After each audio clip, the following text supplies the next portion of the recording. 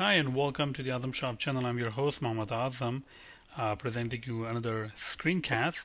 And in this screencast we are going to learn about delegates, categories, and a little bit about protocols. And all these things are very important part of the Objective-C language, so it's a good idea that you understand all of it. So let's actually focus on categories first. So if you are programming, you have been programming in C#. So you know what extension methods are, right? You have a class, let's say string in C#, and you want to extend it. You want to add some other functions to it, the methods to it, so that you can utilize those methods in your own code. Then you basically extend them using extension methods. And the same concept is over here, and it's called categories. Okay, so what we are going to do is we are going to implement basically a category that will extend the NSString class. Okay, and we are going to add a method to the NSString class. It will be called isURL, and that will check that if the string is a URL or not. It doesn't really depend on the class name that I call it, but I usually like to call the extensions or the categories as the NSString plus utilities, so that it specifies as what it does. So it's a utility method that we're adding to NSString, and it will be kind of like extension method. That's why the plus sign. But you don't have to add a plus sign if you don't like it. So let's go ahead and say NSString, and the category name will be utilities. Okay, we can add a function over here, or a method over here, and this can be isURL, right? And we can go in the extension, the implementation file, change this also to NSString utilities. And now over here we can try to implement that method. Did I say void or did I say URL? Now we're not really going to implement this, but you can actually implement it yourself. We're just going to return whatever. Yes. Okay. And if you do want to access the current string, the current instant, the current the string which has been extended, the value of the string, then you can simply say self, and that will refer to the string value. So if I have, let's say, if I'm saying I don't know, foo.isURL, then foo will become the self, because this is what you're extending, right? Now if you want to use this, it's pretty easy. All you need to do is to add the header file, which in this case is NSString plus utilities, and you are all set to go.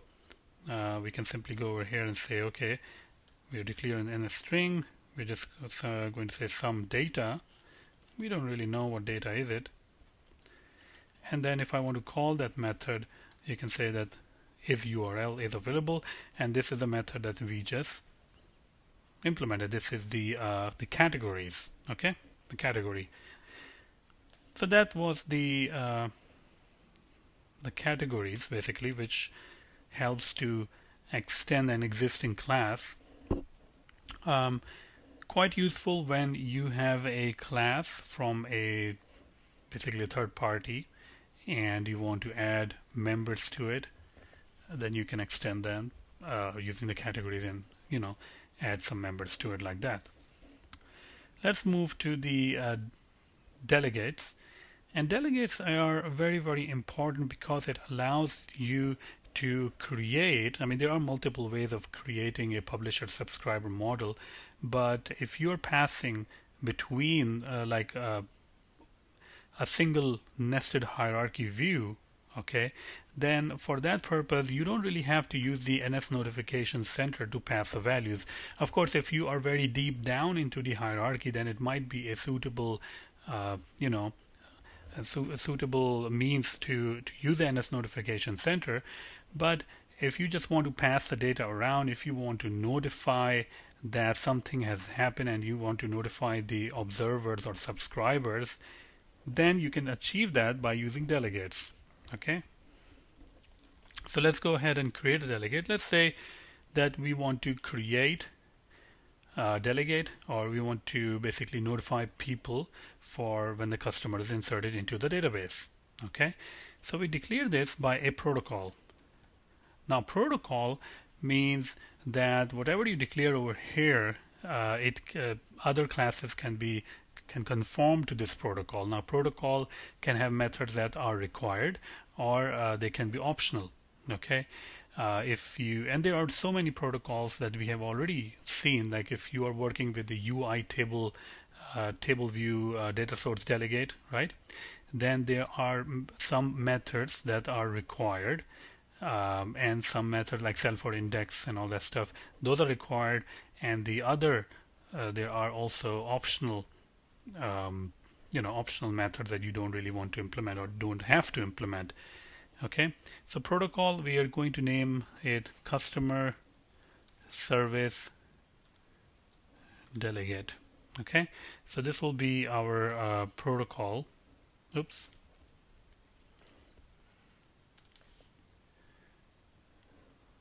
I'm missing something. Okay, so this is and then we move to the method. So the method will be, let's say, void did save customer,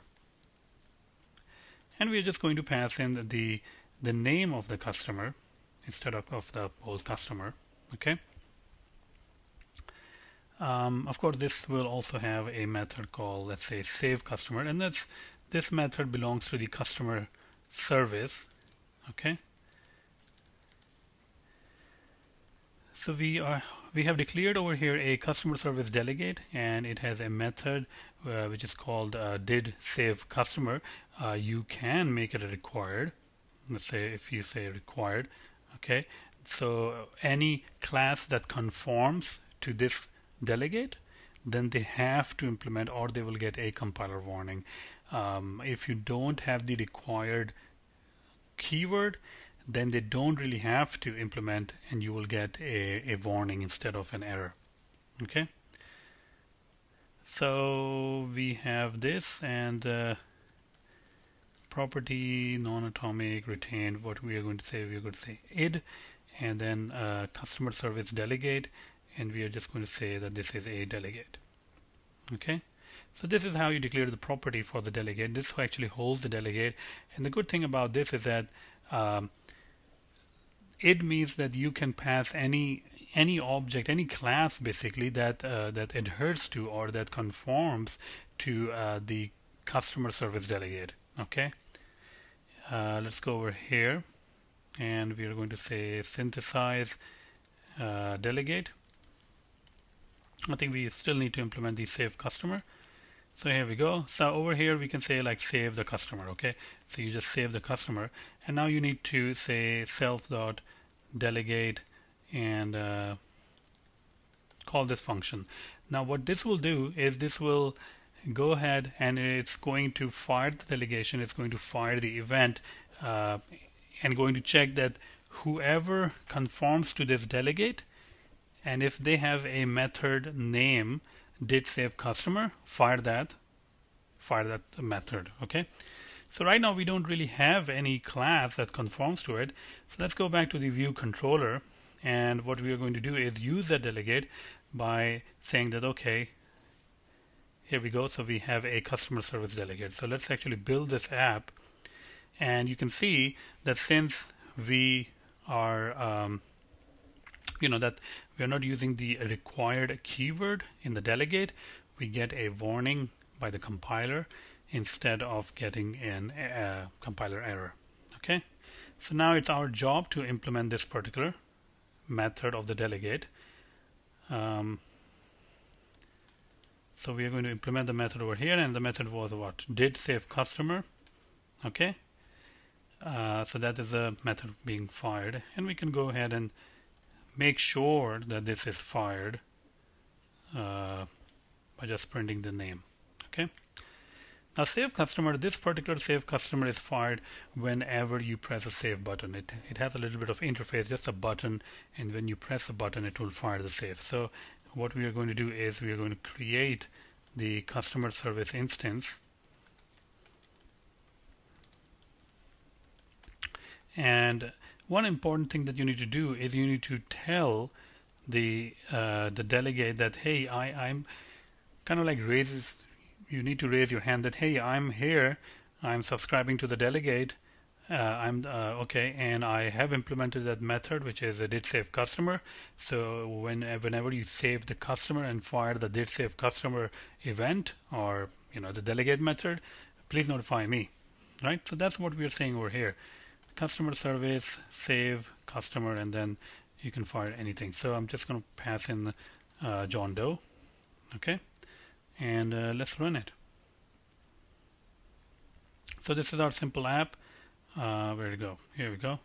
And as you can see, when we press insert customer, we are getting John Doe, kind of like displayed on the screen. And this is displayed because whenever you save the customer, which is this, the delegate actually fires the event or the method which says did save customer, and it's going to look and it's going to say, okay, I'm going to now fire the did save customer method to all the classes that conforms to the delegate, and I'm going to call the did save customer method, which is this one, and it calls basically it calls the method. In real world scenario, in practical scenario, this can be used in many places, because let's say that you have a table view and you have two screens. One, the table view actually shows you a list, and the other view is basically allowing you to add a new customer. So you add a new customer, okay, and you add the new customer, and then you return the customer to the list, to the previous view, which is the list, the UI table view, and you then add that customer into the array or into the collection which is bind to the list, and you will see that the list is automatically updated with a new customer. Okay, so that's pretty much it. I hope you like this screencast and learn about the protocols, the categories, and as well as delegates. Thank you very much.